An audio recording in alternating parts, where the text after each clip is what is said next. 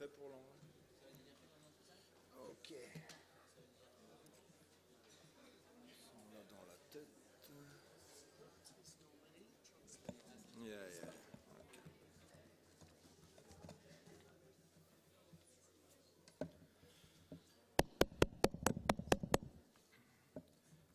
Good evening and good afternoon, ladies and gentlemen.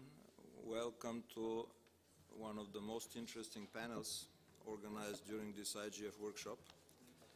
For those who attended this morning workshop in room 11, I would like to say that some of the issues were similar, but as the challenges are so huge, it's always good to have different views in addressing this issue of violent extremism and radicalization of young people by using new technologies. As you may know, this was initiated, the work of UNESCO in this area was initiated in June 2015 by the first ever conference on the challenges of Internet and the youth radicalization leading to violence. So we are extremely proud to have here with us the outgoing chair of the Intergovernmental Council for the Information for All program, Madam Shafika Haddad, who was chairing the program at that time and who helped this program to be crafted first at the level of the CI sector, then at UNESCO, and consequently the Secretary General at that time, Ban Ki-moon, took it from UNESCO as an idea and made his own plan of action about which you all know, adopted in January 2016.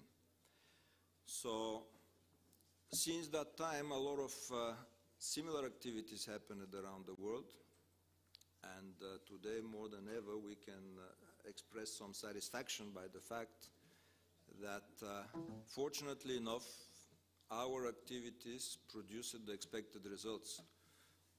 There is much less opportunities for propaganda on the social media, although, you know, at the beginning it was not so obvious since the big companies were quite reluctant in applying the remedies that we were promoting.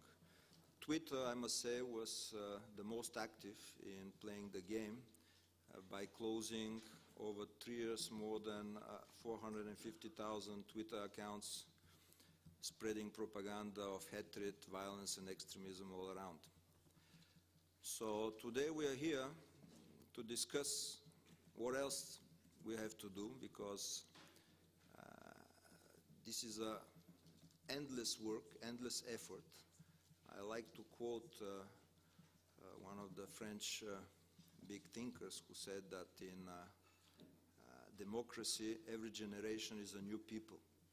That means that every generation, every year, we have to explain, we have to make sure that the same messages are passed, that we are mobilizing the synergies, that we are having the researchers continuing their work, that we are finding new ways because the technology is evolving, and by evolving we have to adapt. So it's an extremely challenging issue. It's an extremely challenging work, and we are thankful for you being here today, because that shows the interest, and I'm very glad to see a lot of young people also attending.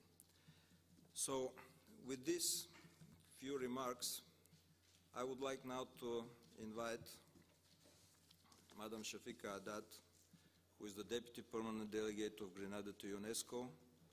She has played key roles in UNESCO's international standard-setting activities and in chairing or serving in various intergovernmental forums and commissions.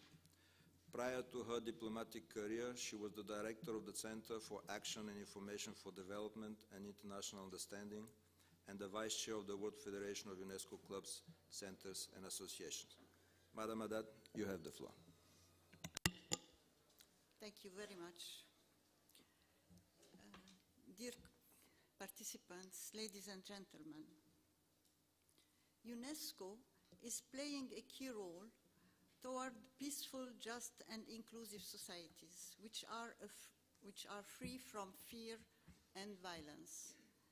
As the Agenda 2030 mentions, there can be no sustainable development without peace, and no peace without sustainable development. In the framework of the organization's mandate, UNESCO is empowering young women and men to live up to their potential as positive change actors through unique cross-sectorial work on education as a tool to prevent violent extremism, youth participation and empowerment, media and online coalitions for the prevention of violent extremism, and celebrating cultural diversity. On behalf of the chair of the Information for All program, IFAP, Mrs. Dorothy Gordon, representative of Ghana, I'm happy to provide you with details on UNESCO's role and follow up in addressing the issue of preventing youth from online radicalization leading to violent extremism. She wanted to be with us today, but had another engagement and requested me to convey a message from her. I quote, "It is important to give young people the tools that will allow them to resist those who attempt to manipulate them using grooming techniques linked to social media and other digital means. It is impossible to overemphasize the need for all nations to actively promote media information literacy and the ethics of online discourse." End of quote. The UN's Global Counterterrorism Strategy, adopted in 2006 by the General Assembly, encouraged UNESCO to play a key role concerning measures to address the conditions conducive to the spread of terrorism. When focusing on media and online coalitions for the prevention of violent extremism, it is important to remember that preventing violent extremism is a commitment and obligation under the principles and values enshrined in the Charter of the United Nations, the Universal Declaration of Human Rights, and other international human rights instruments. In 2013, the UNESCO General Conference passed a resolution on Internet and issues which encouraged international and interdisciplinary reflection and debate on the ethical challenges of emerging technologies. IFAP was established in 2001 to provide a platform for international policy discussions, capacity building, cooperation, and the development of national policy framework and guidelines for actions in the area of access to information and knowledge. IFAP was created by UNESCO to respond to the challenges of the knowledge societies. Through its intervention across its strategic priority areas, IFAP is contributing to the creation of inclusive knowledge societies. In March 2015, as mentioned earlier, UNESCO organized the conference. No, it was not mentioned, I'm sorry. Organized a conference connecting the dots that led to this decision 56 of the General Conference, entitled Connecting the Dots Option for Future Action, UNESCO's role in Internet-related issues, which endorsed a range of options, including a call for human rights-based ethical reflection, research, and public dialogue on the implication of new and emerging technologies and their potential societal impact. UNESCO also organized, in June 2015, in the framework of IFAP, the first ever international conference on youth and the Internet, fighting radicalization and extremism. The conference called for a greater media and information literacy and for a holistic response to youth radicalization based on knowledge and the respect of human rights. This was followed in 2016 by the International Conference, Internet and the Radicalization of Youth, Preventing, Acting and Living Together, co-organized by UNESCO, IFAP and the Government of Quebec, with the support of the Canadian government. The resulting Quebec Call for Action, adopted by the General Conference last session, called all stakeholders, the international community, to take multidimensional action to combat violent extremism by supporting policy-relevant research on linkages between youth, internet, and radicalization, de-radicalization, as well as researchers' informed policies and action to exercise their rights and engage as active citizens. It was also encouraging all actions to empowering youth, online communities, and key youth stakeholders on topics relevant to counter-radicalization by building their competencies and skills and by equipping them with creative tools and knowledge. It called also to strengthening mobilization and cooperation between media professionals to combat radicalization and online hate speeches with a focus on countries suffering tensions and conflict situations, and also to support creative media campaigns and outreach professionals targeting policymakers, online youth communities, and opinion makers. As a result, this multidimensional action can be observed in a number of initiatives, from UNESCO work on media and information literacy, engaging young people to exercise their right and be active citizens, in the NetMed project, or establishing guidelines to combat online radicalization and online radicalization of youth and violence extremism. Further reflection was led in 2017, where UNESCO and IFAP organized an international conference on youth and ICT toward countering violent extremism in cyberspace in Beirut, Lebanon.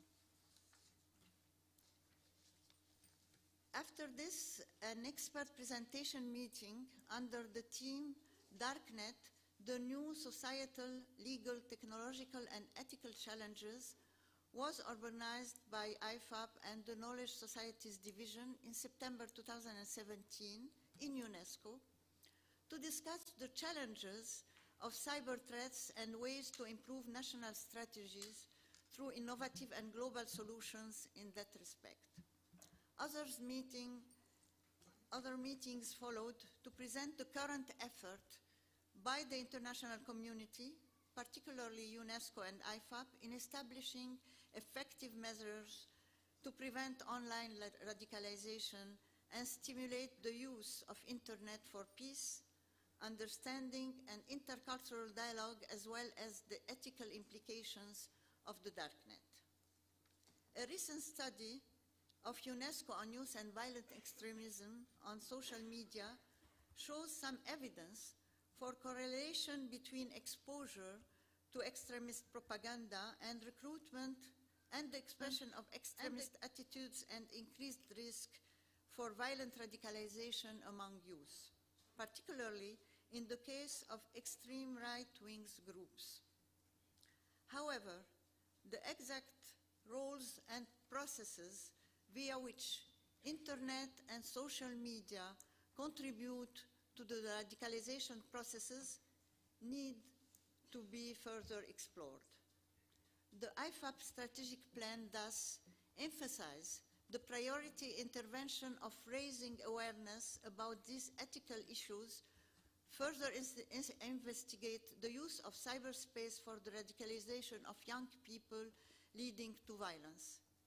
It foresees the creation of a network of institutions working on online radicalization and more awareness on policy options for managing radicalization on the Internet. In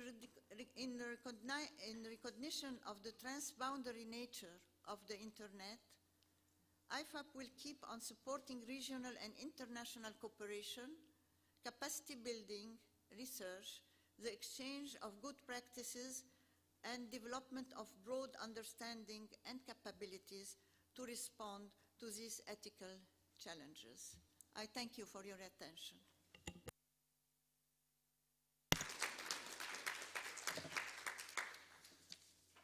Thank you, Madam Haddad, for this overview of 5-up engagement with the international community to cooperate and strengthen efforts to prevent youth radicalization worldwide. This is a very important work that has been achieved thanks to your personal involvement, for which again we express our deep appreciation. Now, we have two speakers who will speak and provide a youth perspective on questioning the narratives and ideas on which extremist groups are founded through the development of consistent counter-narratives and through education on information and communication technologies. It is my pleasure now to give the floor to Mrs. Divina Frau-Meix, who is a professor in media sociology and the director of a master's program in e-learning and media education engineering at the Université Sorbonne Nouvelle Paris. She is also a member of the European Commission's high-level expert group on fake news and online misinformation. Divina, please. Thank you, Boyan. Thank you, everybody. Sorry for the change in the program. I will have to leave just before 4 to go and fetch students of mine from Sorbonne Nouvelle who want to attend the IGF at UNESCO. So apologies in advance if you see me rush out. It's not that I don't like you, it's that I like my students too, so if I may say so. Thank you very much. And thank you, Mrs. Haddad, for mentioning the book, the research on youth extremism and social media that I did with two of my colleagues, Séraphin Alava and Haida Ghassan. For which you gave some of the results, unconclusive results, in fact. And it was a mapping of the state of the art of research dealing with radicalization, and I think we have to continue doing research. But basically, it's true that we did say that internet, social media were a facilitating environment, but were not the causal reason for radicalization, and that a lot of the offline world and the interaction between the different media, mass media and social media, had to be taken into account. So cautious as usual with research, and I do hope we continue with UNESCO putting research and evidence-based policy forward, which is something that we've always tried to do, even though it's difficult and painful sometimes. But it's one of the reasons UNESCO always provides an ethical boussole is the word I'm looking for in English, an ethical GPS, if you want, on these issues that are burning hot and that are part of a whole cluster, in my opinion, that I call information disorders in the plural, because there's radicalization, there's disinformation, there's propaganda, and there's a lot of manipulation. But I would like to emphasize more the solution side of the research and of education. And so I'll be speaking mostly from a perspective of my UNESCO chair, which is called Savoir Devenir, Becoming, as I said this morning in the other session, just like the title of Michelle Obama's book. But this idea that you have to train young people who've been born with the internet to master it and not just be there in a sort of in the wild and learn to become and to grow and to project themselves into their own future. And with the chair, there is also an association that we created, also called Savoir Devenir, that engages in the transmission of digital media literacy.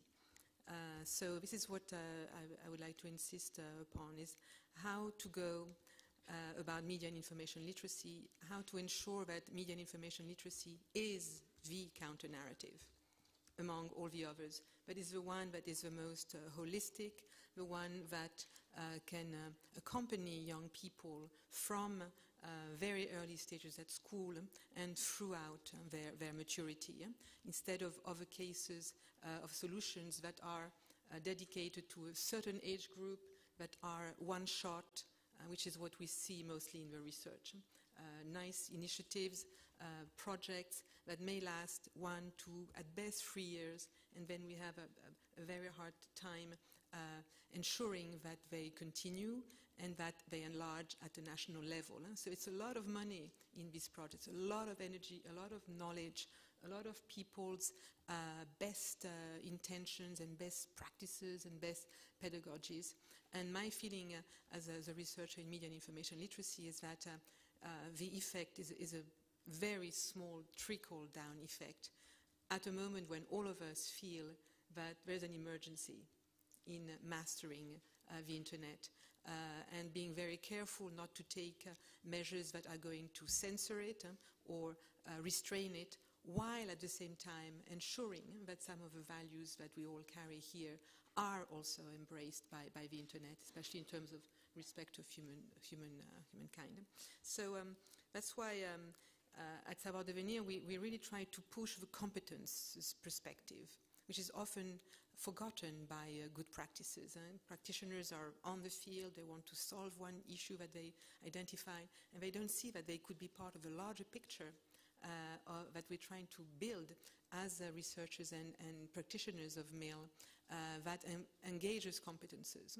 And as I always say, you have to see the competences as a butterfly with 4 wings. One which is skills, knowing how to use the internet for sure. Another one which is about attitudes, and especially respect and self-respect and tolerance to others and to ambiguity, to other cultures.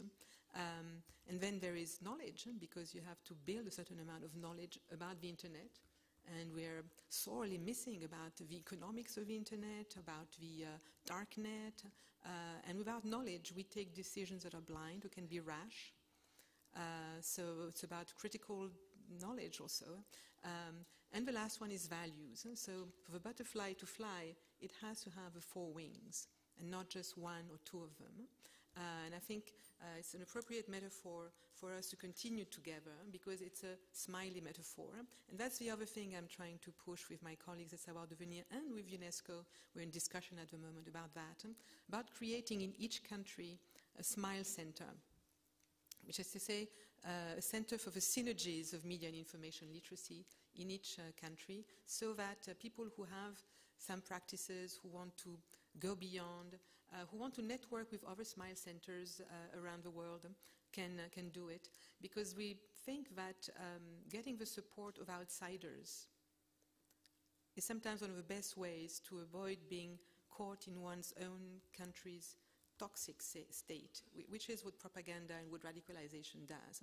It creates an atmosphere of polarization of people, of impossibility of having a dialogue that doesn't end up in a bloodbath, be it a verbal bloodbath or a physical one. And so I think this is one of the interests of places like UNESCO, where we can exchange that and say, well, you know, sometimes getting out of the box of your own country, of your own situation, can be helpful. But how do you create situations like that?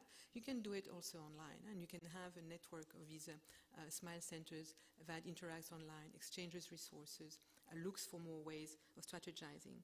And so this smile center obviously has to be multi-stakeholder. There certainly is a way where you can negotiate with the private sector, the public sector, NGOs, etc. Because one of my concerns as a male researcher at the moment is that independent research about these issues is rarer and rarer.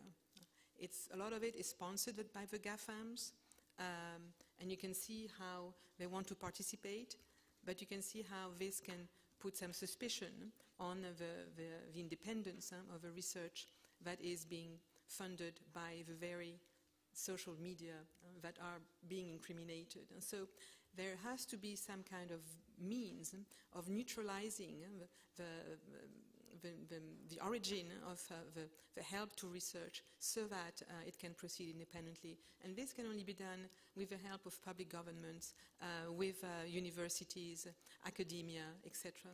So the Smile Center has academia in it, has the private sector, has the public sector, and ensures that there is a positive synergies and independence in the funding and the results, of course. So this is I think something I'd like to share with you. The last thing I want to mention is that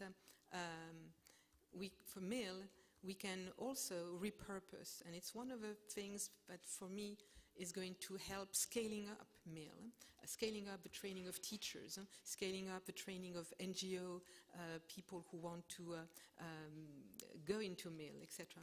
And one way of scaling up is using some of the research tools, some of the private sector tools that are out there, and trying to see how they can be modified or augmented to go towards the male community in the schools and outside the schools.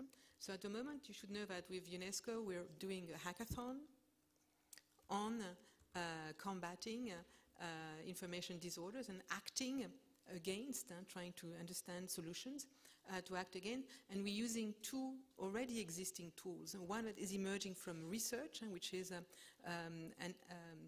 plugin that's called InVid, that allows you to do forensics on fake news, figure out fake videos and etc.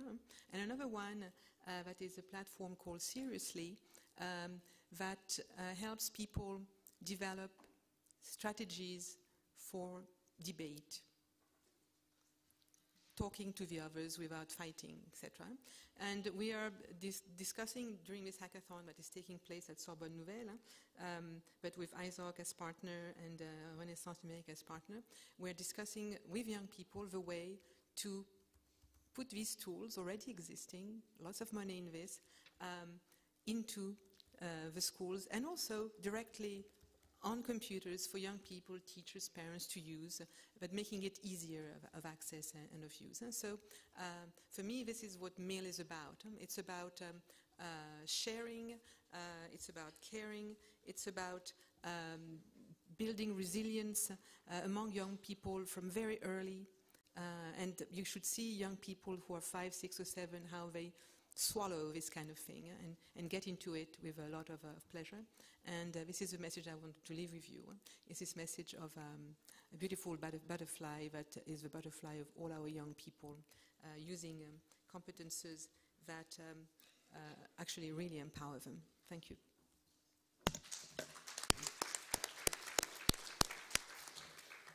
Thank you very much, Divina. I'm always very pleased to listen to you. We work on these issues for quite a long time now. A long and very productive cooperation, and it's always a pleasure to know the progress achieved by you and your team on all these important issues.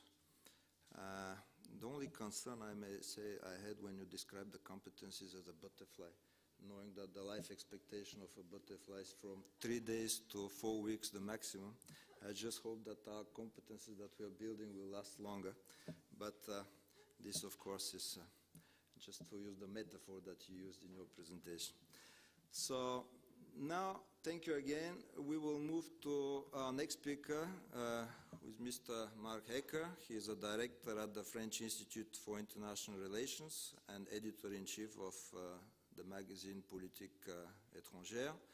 I must say that I saw the last number of Politique Étrangère devoted to the internet and issues at stake in the cyberspace. Congratulations, extremely interesting. Myself learned a lot. A PhD in political science from the University Paris 1 Panthéon-Sorbonne. He teaches a course on terrorism and asymmetric warfare at Sciences Po.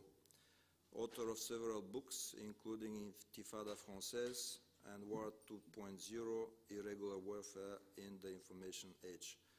Marc will provide some case studies on profiles of individuals sentenced in France for cases related to jihadism, and some ideas on which extremist groups are founded. So, Marc, please. Thank you, Boyan. Thank you for the kind invitation. I'm going to present this study. It's called 137 Shades of Terrorism, French Jihadists Before the Courts. You can find it online on IFRI's website. So IFRI is the Institut Français des Relations Internationales. Of course, I'm not going to present the whole study now because I only have 10 minutes. So I'm going to focus on the web aspects of this study. And I have to say, as an introduction, that the radicalization processes that I study often are a mix of online and offline interaction. And we Of course, this conference is on the internet, on the web, but we should not forget the offline side, because offline aspects are always very important in radicalization processes too. That being said, I've tried to identify different ways in which the terrorists that I studied and were convicted by French courts over the past years use the internet. And I singled out 4 different ways they use the web. First, the internet is quite often used as a library, a radical library by those terrorists. It's still easy today, even though it's true that the main platforms have tried to get rid of a lot of radical contents, but still it is easy today to find radical content online, and you do not even have to go to the darknet to find this content. You can even find this content on websites that are really easily accessible. So you can find the full web magazines, for instance, produced by ISIS. You can find videos, you can find audios, you can find radical images, you can find handbooks, doctrines. So the terrorists that I studied used the internet as a radical library. The second use of the internet that I singled out is a recruitment tool. So social media, in particular, are used by terrorist groups to try and find new recruits. And in my study, for instance, there was a man, a recruiter, who tried to hook young people on social media, and once he had hooked them online, then we passed to the offline interaction, and they set up meetings in real life in different cities of France, and this recruiter managed to recruit at least 3 young people, and first he had met them online. Then the third use of the internet, the third way terrorists use the web, is as a communication tool. So once terrorist groups are constituted, the internet serves as a way for terrorists to interact. And it's quite surprising, you really have terrorists today who are not aware of the level of surveillance of the internet and who keep on discussing quite openly their projects, and, well, they end up in front of courts because they are caught by the authorities. But it's still surprising that today some of the terrorists are not aware of this surveillance. But on the other hand, you also have terrorists who are aware of the surveillance and who use different techniques to try and avoid being detected by the police or the intelligence agencies. And among these techniques, they use encryption, they use anonymous email addresses and leave their message in the draft section. They fragment also their conversation between different platforms, and quite often it's platforms that are not well known by the public. We're not speaking here about Facebook, Twitter, or even Telegram. We're speaking about much smaller platforms that are not necessarily American or European platforms. And they discuss then quite openly about their project, but here they are quite protected by these different measures that they take to avoid being detected. Then there's a fourth use of the internet that I managed to single out, and it's used to try and plan attacks.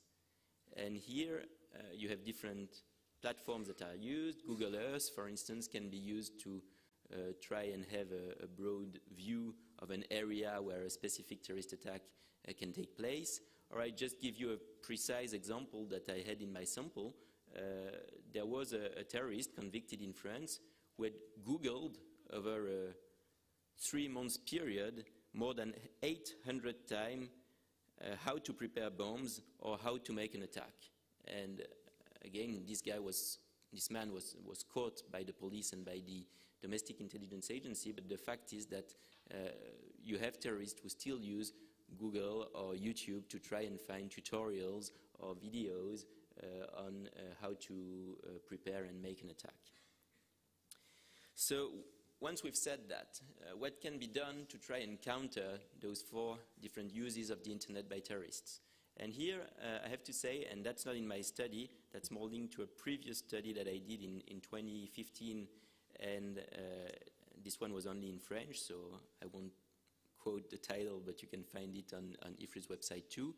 And here you can single out 3 different methods that have been used over the past years to try and counter the use of the internet by terrorists. The first one, of course, is law enforcement work. It is important. The online actions of terrorists can be monitored, they can be tracked, proofs can be gathered, and if you go to court to attend trials, you will see that quite often the proofs that are used to condemn the individuals were found online. I just give you one example. I attended a trial last year in Paris. It was about a group who joined a jihadist group in Syria, and the leader of the group said that he wanted to go there to do humanitarian work, but then the prosecutor said, well, but if we look at the internet record of the individual, we can see that he was not consulting the websites of humanitarian organization, but he was consulting the websites of terrorist organization, and he ended up joining terrorist organization. And the whole group was convicted to several years in jail. Second method used to counter the use of the internet by terrorists is counter-messaging. A good and efficient counter-narrative is composed of 3 different things. First, a good message, then a good messenger, and then a good platform. A good message is not easy to tailor. If you take the example of France versus ISIS, the main messages that were sent were about, first, we tried to explain that, or the French government tried to explain that ISIS presents a utopian vision of the caliphate, whereas life in Syria is very harsh. Then second message, it was about exposing the atrocities done by ISIS and to show that the rhetoric used by the group about justice was just a lie. And then a third big message was to insist on ISIS military setbacks that contradict the propaganda of the organization about the expansion of the group. But I think that there were some elements missing in this counter-messaging, and especially the religious side that was deliberately avoided by the government. So, of course, this leads to the question of the messenger. You will quite often hear people say that public authorities, governments, are not the best messengers because their production will immediately be discredited as state propaganda. I have to say that I disagree with that. I think there's a space also for governments in counter-messaging. I think it's very useful, depending on the target audience, of course, but to have messages coming from governments, especially towards families of people who are getting radicalized, to show that they can receive help from public authorities. But it's correct to say that most of the counter-messaging and most of the counter-narratives have to come from the civil society. And over the past years, a lot of projects have already been developed by different organizations at different levels. It's true for international organizations, but also for very local organizations. Some of these initiatives are very broad counter-narratives initiatives that do not target a specific audience. And then you have much more targeted initiatives towards vulnerable populations, a specific area, a specific neighborhood, for instance. And you even have one-to-one attempts to try and disengage people who are already in terrorist groups and who are challenged online by former radicals who try to help them disengage. For instance, there was a very interesting project launched and led by the Institute for Strategic Dialogue in London that was based on this one-to-one method, and they hired former far-right extremists and former jihadists to try and challenge actual and current radicals online. Tech companies are also involved in counter-narrative initiatives, but usually they do not produce the counter-narrative themselves. they help civil society produce and boost their own counter-narrative initiatives. For instance, you may be aware of the redirect method by Google, or by the initiatives taken by Facebook to try and boost some of the posts created by NGOs or civil society associations. But I have to say that a few years ago, when you asked the GAFAMs what they were doing against extremism, they always mentioned counter-narratives, and that was not enough. So a lot of pressure was put on these big companies to do more, and especially they were asked to delete more and more content, so they've received really a lot of pressures from different governments and international organizations. There were laws taken in several countries, for instance in Germany, to try and compel the big companies to do more, and the fact is that they did more. So now they use new technology, for instance AI, artificial intelligence technology, to remove automatically hundreds of thousands of contents. It's true for Twitter and more also for Facebook and Google. And it's become harder for terrorists, but also for researchers and journalists to find this content online. So in a way, it seems to be pretty efficient. It's not impossible to find the content, but it's much harder. To make it clear, I think it's impossible to get rid of extremist contents online, but it is possible to make it much harder for extremist organizations to reach a broad audience. Now I come to my conclusion, and for my conclusion I have a bad news, a good news, and a dilemma. The bad news is that online radicalization is not a myth. Even though the internet is often only part of the process, we always have to have a look online but also offline again. The good news is that several ways have been used and several methods have been used to try and prevent online radicalization, and some of them seem to be quite efficient. And the dilemma can be summed up by one question, and this question is: how can we find the right balance between safety or security on the one hand and the protection of civil liberties on the other hand? And I think that UNESCO and this panel is probably the right place to discuss this hard question. Thank you.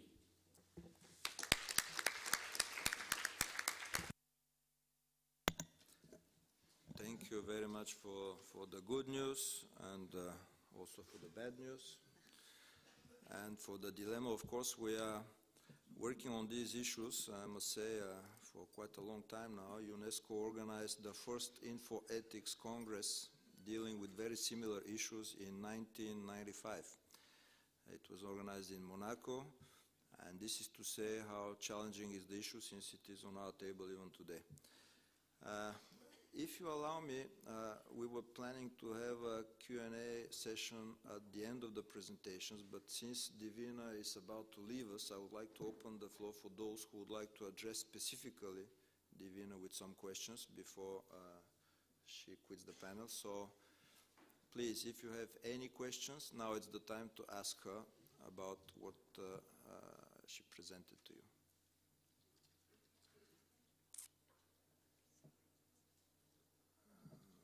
Okay, I see that you have been extremely clear. Okay, please go ahead. Please introduce yourself. Hello everyone, my name is Emanuela and I'm an ISOC fellow and I'm from Brazil. And what I want to ask about this kind of project and specifically is how do you do when there is a parallel power that is greatly strong and you have communities that are too difficult to reach because of this? Because you have something that is working parallel to the government, for instance, and you can't just enter there. Like, what do you propose about this? Thank you. That's an interesting question. I must say I haven't thought about it that way. Are you alluding to paramilitary forces or? It can be, specifically in the case of Brazil, for instance, we have in favelas, sometimes we have communities that are really closed, and it's difficult for even NGOs enter there. So how do you do this job? How do you talk in a place where you have a parallel power? Right. Well, it happens in many places. So it's true that you have to work with the local people and create an environment of trust. That's why we often, in our sessions, when we do training, we do training of trainers, but we use the young people who are trained as our ambassadors. And it's at the second level, the second tier of training, if you want, that they can go back to their communities and start working with them at that level, with young people as ambassadors. It puts them sometimes in a difficult position, but we also give them tools and to go back and forth and to negotiate. And that's where I think that media literacy is a good tool to help you have a dialogue with people who have difficulty with tolerating other discourse, creating tools to counter-argue, to bring other elements. But not to deny the presence of the other, because that's often, unfortunately, when you go in thinking you have the right response, this is not going to work. You have to reach a kind of understanding together. And I think strongly we need more and more to engage people, young people themselves in that, and to tell their parents, that they're not buying this anymore and that they don't want to stay in that, just in that environment. And ICT tools can help there. So, and it's interesting that you mentioned the Monaco youth meeting, because that was one of the first times we got young people to speak. And one of the things they were saying, adults don't listen to us. They tell us we have a voice, but they don't listen. So what's the point of having a voice if it falls into a void, if there's no response back? And I think these kids who are on these parallel sides and often controlled by adults is people whose voice was not listened to. And that's why they disenfranchise. So it's about voice and it's about listening. Today, the internet is a lot about chatting out and very few people answering back. And I think when you're media literate, you know to do both. Thank you. Yes, please. Hello, my name is Nicoletta Lidaki Sivandiri. I'm legal advisor and content analyst at the French hotline. We receive reports of terrorist content every day, and I see that the content is radical. As you said, it can be recruitment tool for terrorists and communication tool for terrorists. The first category is easy to assess because the content can be very violent, beheadings, war messages, etc. The third category is a bit more complicated to assess because terrorists can use internet to promote their life. Many times we see children smiling or participating in an event where they are happy and they play, or it can be even food, what they eat. So what makes it terrorist is the flag, who signs the content, who produces the content. So my question is, even if we work in the framework of the law and in cooperation with the police, if the definition of terrorist content is clear enough, because from my perspective, sometimes it's not what we see, but who signs it. As a result, what is considered terrorist for France or for Greece, which is my home country, is not terrorist for another country. Thank you very much. Well, we will just take one more minute if any... we lost Divina? So okay, Mark, you can go ahead. Thank you. It's a very good question. Of course, there's no consensual definition of terrorism. We've been searching for this definition for years, and there's a Swiss scholar, Alex Schmidt, who analyzed more than 100 definitions of terrorism, and we tried to produce a so-called consensual academic definition of terrorism, and it's a very long definition, several pages, so perhaps it's not very operational. You may be aware that Facebook published a definition a few months ago, and it's very short, so it was very surprising to see this definition. And actually the problem is that it's so broad that you could include almost any group that resorts to violence. So you're right, for the moment it's more the group that's important than really the message. And for most of the platforms used by the big companies like Facebook, Google, etc., even a cookbook produced by ISIS would be something that they wouldn't want on their platform. So I think it's pretty clear for the different states what's legal or not legal. But with regards to the internet, it's much more complicated. And so the big platforms say, well, we have our own standards and you have to abide by these standards. And if you produce violent content, whether you're a far-right activist, left-wing activist, an ecologist, an Islamist or whatever, if you produce violent content and if you promote hate, then you will not be allowed to be on our platform. Whether you produce then violent content or other types of content. You will not be allowed to have a page, for instance, or a group. Thank you. Now, we move now to our last two speakers. First will be Mrs. Lilian Nalwoga, who will provide examples of policies and action plans in Africa to address the prevention of radicalization. I want to introduce her briefly. I like the way it is put in her CV, a technology enthusiast. So, welcome to our panel. I hope we all have in the room technology enthusiasts. She has 10 years of internet policy research and implementing ICT for development projects, coordinator of the Uganda and East African Internet Governance Forums. She has served also on the UN Multi-Stakeholder Advisory Group on the Global Internet Governance Forum from 2012 to 2014. And currently she is the president of the Internet Society Uganda chapter and program manager at the Collaboration on International ICT Policy in East and Southern Africa. Lilian, it's a pleasure. Thank you so much, Mr. Boyan. Well, by the virtue of fact that we are all here, I guess we are all technology enthusiasts. My intervention is, one is, in Africa we do realize the value that the internet offers in terms of economic, political benefits, but at the same time we are seeing a trend of using the internet and particularly social media as platforms for promoting terrorism through recruiting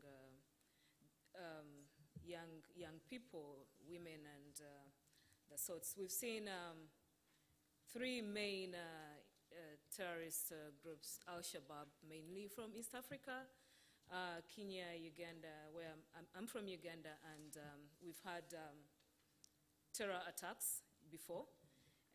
So is Kenya, and we all know what happened in West Africa, what's happening in Nigeria with the Boko Haram, and ISIL having ties to some, I think, to Boko Haram. So, what are African governments doing? At the moment, there really are few countries within Africa that really have national strategies.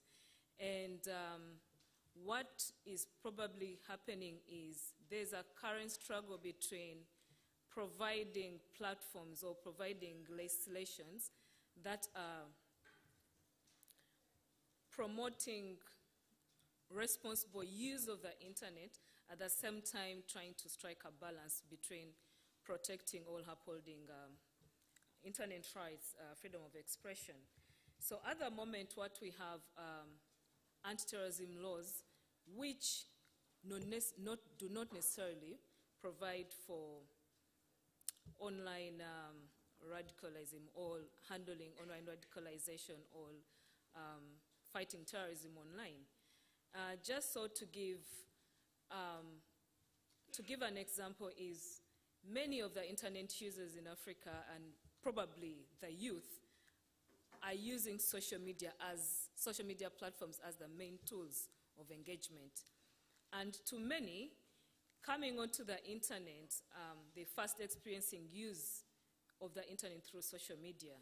So then social media becomes the biggest platform for them to, to experience that use of the internet.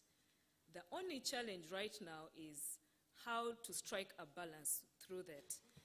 Of course, there are lots of things. Anything that you see probably on social media turns out to be true to many. It may seem true. And what is happening is terrorists or radicalists are using this as a tool to appeal, to get that emotional appeal, to tap into that and be able to, capture this. In terms of, say, strategies, they are currently, as far as I'm concerned, 3 countries that do have strategies on preventing radicalization online, and that is Somalia, Kenya, and Nigeria. For other countries, Uganda, for instance, Cameroon, Chad, what is in place are, like I said before, national terrorism laws, and with small components of criminalizing use of social media for spreading terrorism. For Uganda in particular, the anti-terrorism law was amended in 2016 to capture for using online platforms to disseminate content that promotes terrorism. Now, here is the catch, that it has a broader criminalization of what is called, what terrorism or involvement of terrorist activities. There's a particular clause that has unlawful possession of materials of promoting terrorism, such as audio, video tapes, and all that. The challenge here is, how do you define the definition of terrorism in the context of many? It may be a little bit hard, and I think the lady from, I don't know, Brazil or Spain mentioned, how do you draw a distinction between that? I'll give an example. Without a clear strategy, then these anti-terrorism laws that are currently in some of the countries become open to abuse. In 2016, in my country, we've had 2 cases where the anti-terrorism law has been used to criminalize and arrest people who are actually expressing themselves legitimate concerns, but which concerns all are being seen as government or being critical, and in this case may lead to, promoting, terrorism and that sort of thing. A particular case was, we had an attack on one of the, we have so many kingdoms in my country, so somewhere in western Uganda, there was a violence that broke out at one of the regional palaces. And there was this journalist, she had gone home visiting, and she filmed this. When she filmed this, she posted it on her Facebook account, and when the law enforcement saw this, they arrested her and charged her, for abetting terrorism. Because what? She was circulating graphic photos that were, promoting, fighting and all that. To make it interesting is that in this particular region, there's been a bit of fighting. So when you get instances like that without clear strategies on how to promote some rights on freedom of expression, recording and all that, vis-a-vis promoting terrorism. So that is one of the other biggest challenges. And we've also seen in instances where it usually comes to journalists, where they are kind of caught in tight positions, where if they say they are filming riots or protests, and there is some bit of conflict between a neighboring country. The most recent case we saw an article that appeared in the papers where these journalists were reporting tensions between Uganda and neighboring Rwanda. And in this case, they were arrested because they were seen to be promoting some sort of, radicalization, extremism, promoting hate online that would lead to probably having these sort of conversations. And we are seeing also issues of, number of regulations coming up on preventing, fighting fake news, hate speech, and that sort of thing. But in the end, when the actual arrests that are happening are actually of people who are actually expressing themselves, or people who are actually critical of government, but then the government is using this as a tool to, further criminalize their free speech.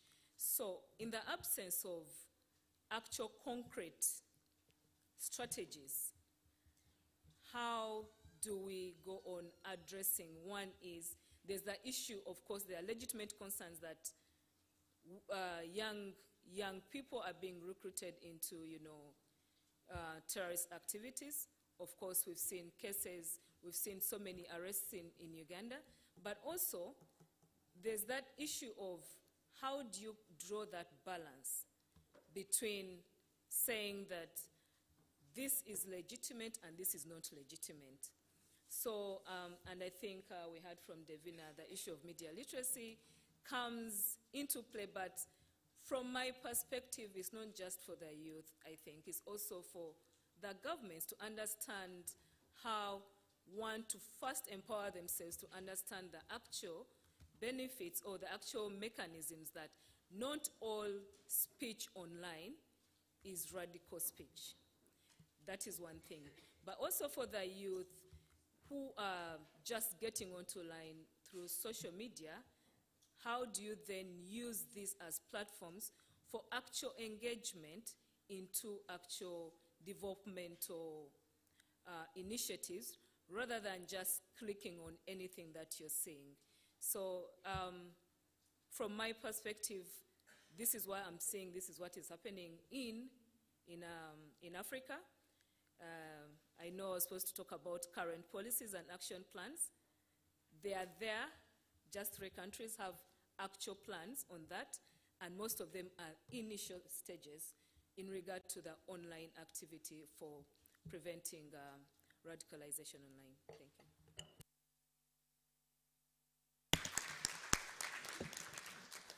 Thank you very much, Lilian. It's a serious perspective to reach a situation where all countries are working on it. Needs are huge, and we have to make sure that awareness is raised, because the solution, again, will be political. The solution will not be technological, obviously, but the political will or not make things to change in advance.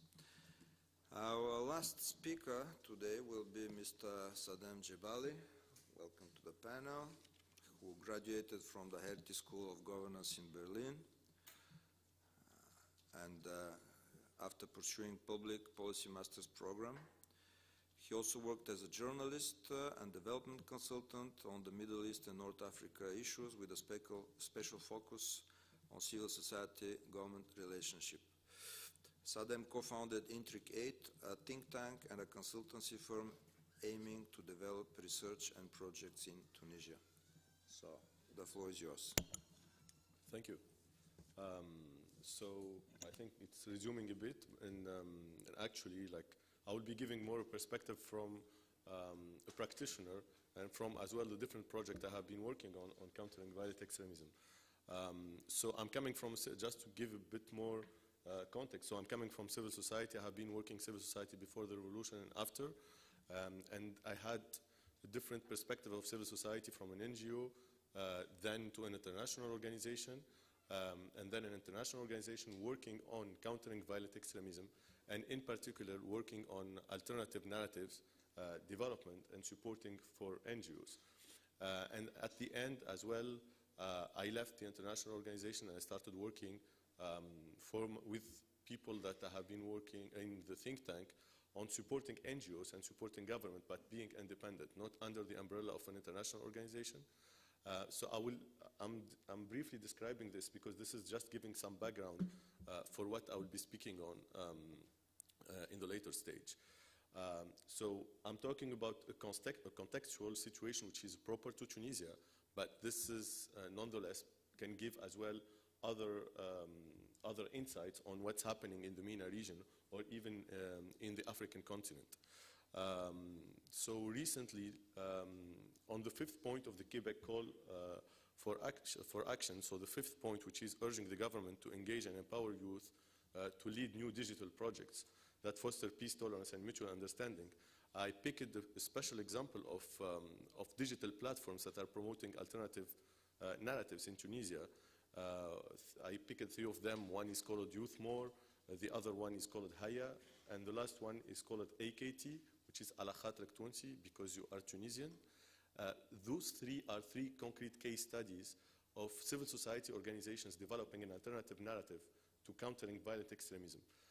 I picked those 3 because the 3 of them, they have a strong digital presence, and I have been looking at the 3 of them, whether from an outsider, as like following how those 3 platforms are concretely engaging with young people who are vulnerable to violent extremism, or one of those 3 as well I was contributing in building. And those 3 experiences, comparative experiences of actual civil society engagement to counter violent extremism, those were lasting for the last 3 years, and they are still continuing to work now. So what kind of lessons? I wanted to share concrete lessons of those 3 experiences. And as well, some sort of recommendation and comments. So civil society organization is like, there was like a rush on civil society organization to engage on countering violent extremism because, especially in the Tunisian government, the government, like especially in countries after a long time of dictatorship, they are not able to have a credible image if they engage on a strategic communication or counter-narrative. So there was a need to go and work rather with civil society organizations to develop these alternative narratives. And they were aware that as well from the international organization experience, they cannot support direct government intervention because this might look less propaganda. So it was quite a tricky and interesting relationship, and here speaking about the power balance between a government who is willing to do something because they know that Tunisia is one of the countries that has exported the biggest number of foreign fighters to Syria, and at the same time a vibrant civil society that is as well trying to counterbalance and to try to make its place in the country. So it was interesting to see how those 2 spheres who were like a bit contradictory, trying to come up together, for example, to work on this counter-narrative experiences. What I have noticed through this is like in Tunisia, there was the implementation of the counter-narrative strategy. So there is as well a policy, like my colleague was speaking about Uganda. So it's like there is a policy. And then there was even an initiative to build an alternative narrative platform. So a governmental body that will be trying to develop communication campaigns, but with civil society organization. So it was interesting to see that the government is taking a bit step forward in trying to get into this field. But as well, it's like out of those experiences, there was some clashes between the civil society organizations who were not really keen to work with the government, others who were keen to work with the government because there was international funding, just like as well giving them some funding in order to sustain their activities. So it's like all this kind of ecosystem that started to emerge is still interesting to be studied. I think in the next couple of years we will be able to draw a clear reports, but like what I will be doing now, so it's like I wanted to share some of the main challenges and opportunities about those experiences. So for the challenges, I see it more like from 2 parts, from the strategic and the operational part. From the strategic part, it's like, especially it's the sustainability of such platform. Those NGOs, concretely speaking, they have Facebook pages, and like they go up to 300,000 members in those pages. And what they are trying to do is like they are trying to target young people who are vulnerable in different areas in the country. But there is still the problem of like sustainability, because it's like this kind of hybrid status between an NGO and having only an online presence is not really fitting with the agenda of like the different international donors. And as a model, it's not really sustainable. So there is still this big challenge of how such platform can sustain themselves beyond the agenda of countering narrative. And by countering narrative here, concretely speaking, the three of them, they are focusing on alternative narrative pathways, so stories about young people who are from those regions who were able to demonstrate resilience. So just to pick, so someone who is like from one of the neighborhoods where there is the highest rate of young people who went to Syria, in Tunisia, who became like, who was practicing boxing, and then he opened like a boxing as well club for the young people from those areas, and he started like recruiting as well those young people within using sports as a mean to empower them.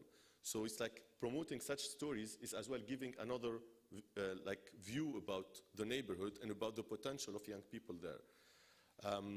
Within the challenges, there is a lack of, as well, of a systemized approach for multi-stakeholders initiatives. The government and civil society, they are trying to work together, but still the media, for example, mainstream media, is a bit marginalized, so it can play a big role in this kind of initiatives, because it's not only about the digital space, but mainstream media can as well play a role to target the wider audience. The third point on the strategic as well challenges, a challenge is about maybe this might not be as clear, but like there is, while working on this, I have seen there is like a bit I call it the development versus security mindset on the question. So you have the development mindset, which is more about how can we develop things on the longer term, and you have the security mindset, and you would find this especially in the government, where it's like, what kind of action can we do now to stop violent extremism and to stop the recruitment of terrorists? So I think this is as well sort of dilemma that is still present. On the operational side now for the challenges, I think as well there is a need to monitor the new tactics of violent extremist groups recruitment, because while most of the research are about things that were happening in the last 2 or 3 years, things are changing quite fast. And there is a need to have like a monitoring of how is the recruitment made now, that like how terrorist groups are active now, as ISIS, like as an entity, is almost vanishing from the real sphere. The other operational part is the high cost of production and distribution of communication materials when it comes to campaigning. And this is not like possible for all NGOs or all actors to pay these high costs. And the last point for the operational as well challenges is the high cost of quantitative research and difficult access to target audience. It's good to have the best campaign ever, but if you are doing the best campaign ever for the urban, like upper middle class people, this is useless, because this is not reaching, so the materials, maybe it's like, materials should be appealing to the vulnerable youth that we are talking about, to those who are feeling the push and pull factors of radicalization. And in order to do that, you need to have like concrete research and concrete target and segmentation. And this kind of concrete quantitative research costs a lot. So I think this is one of the things that as well, if we have a systemized approach of different international actors, the cost can be reduced because each actor will be focusing on an element. Now I'll move to opportunities. So it's like to stop talking about like 2 challenges and a lot of problems. I think as well, I wanted to share one of the good practice that we had is like in engaging with the local communities like rappers and or local communities like online pages that might not be having 100,000 but having 20,000 or 10,000 followers, and being really in that neighborhood, in that localized aspect, can have way stronger outreach for the alternative narrative messaging that can be developed. The other element that can as well build quite a strong as well engagement is a gender-sensitive materials, especially on online spheres. This can, especially that we have seen that during the ISIS peak of recruitment, most of the social media attraction or narrative was managed by girls and women. So it's like, as well, there is some sort of, and this was neglected by most of the projects so far, while there is an opportunity to engage in that. The third point is it's about, we need to think, and I would like to thank as well Divina about this, was she mentioned that, it's about the next generation. So I think the next generation is, we tend to think only about what's the issue now, but if we want to do a proper counter-narrative for the violent extremism, it needs to be working on the younger generation awareness. And I think this is the only sustainable way to avoid what's happening now. And as well to engage with people and try to have people from this age group who are part of the work. Because it's not about me or it's about someone who is older than me who is saying we need to engage with the younger generation. We need to have faces who are representative of that. The last 2 points are about, the opportunities are about engaging the private sector.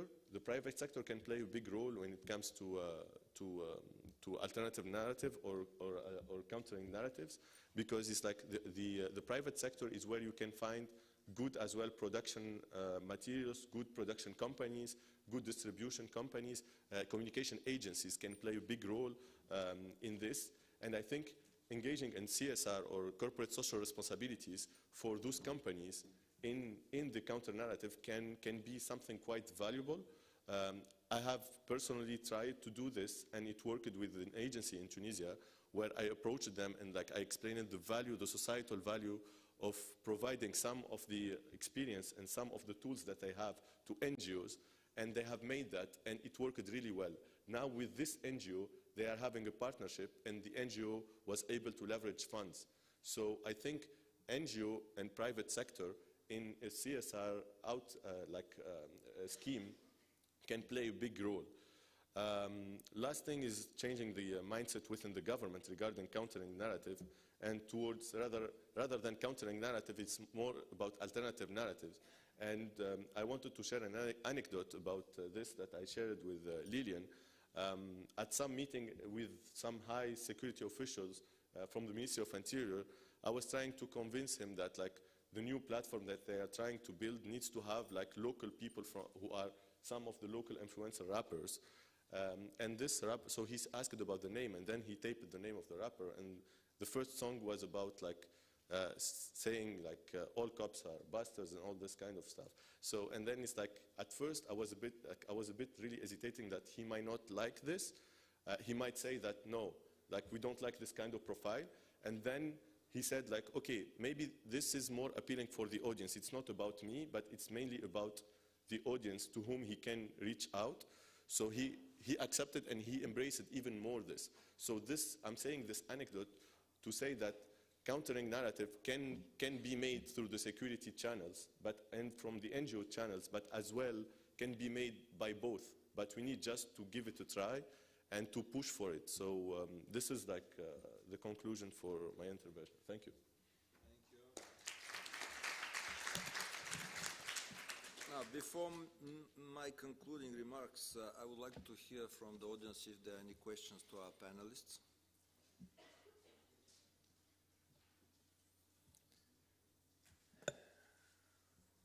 Okay, please, go ahead. And indicate to whom you are directing your question.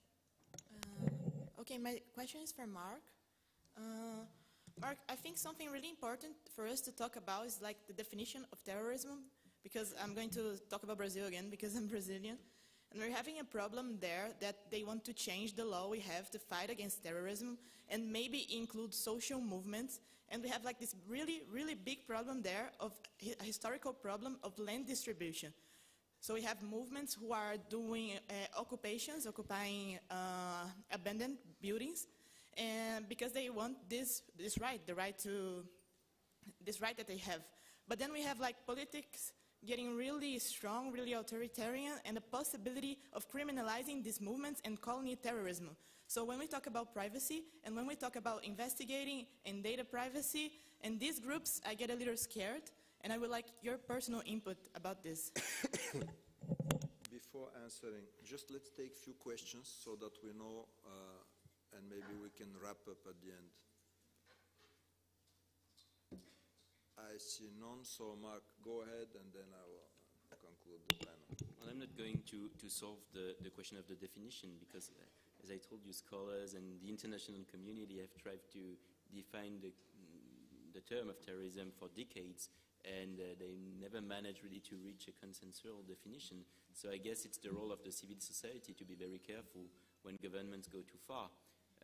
But my point was about obvious terrorist groups like ISIS that until recently were not removed from certain platforms because of freedom of expression, freedom of information, and the platform said, well, but we want to allow everyone to have a right to speak. And, well, I was a bit, shocked by that because I really wondered whether beheadings or people being burned alive or stuff like that, these kind of atrocities, were really an input in some kind of conversation or dialogue. I just thought that there are contents that are illegal with obvious terrorist groups, and then this content should be not only countered by counter-messaging initiative, but just removed. Then the platform decided to move forward, and they came up, at least Facebook, with this very broad definition. And of course, it can be used by authoritarian government. So we have to be aware about that and to be careful. And when a government or a platform goes too far, I think that here the civil society has a voice to raise, and I think we really can have some clout in this discussion. So. Thank you very much. Now, I would like to thank all our panelists for the extremely interesting presentations. I think that we had a chance to listen from the perspective of an intergovernmental program to the perspective of a policymaker in Africa and also a practitioner in Tunisia, with the very important input by Mark Hecker from IFRI, the think tank. As you can see, the issue is extremely complex and it cannot be addressed separately. We have to fight all kinds of abuses on the internet, all kinds of issues that are making internet and cyberspace an insecure place, especially for young people. And I do believe that it is time, after now so many years of discussions, to be very practical in the approach and to make sure that we move from the cyber naivety to cyber security, because this is the only way to progress and ensure that this tool that we are all using all the time is helping us to do so in a reliable manner and protecting our rights, protecting our privacy, and making sure that this is something that yesterday President Macron mentioned about regulation. I don't know whether we will reach the issue of regulation so quickly. It is taking some time, and we know that very well. It took 8 years to prepare a plan of action for the cyberspace. But I do think we're on the right track. We have to continue this work. UNSG, Antonio Guterres yesterday said that we have to be not only multi-stakeholder, but also multidisciplinary. And this panel is a good example of this multidisciplinarity. So thank you all again, and good luck for the rest of the IGF. Thank you.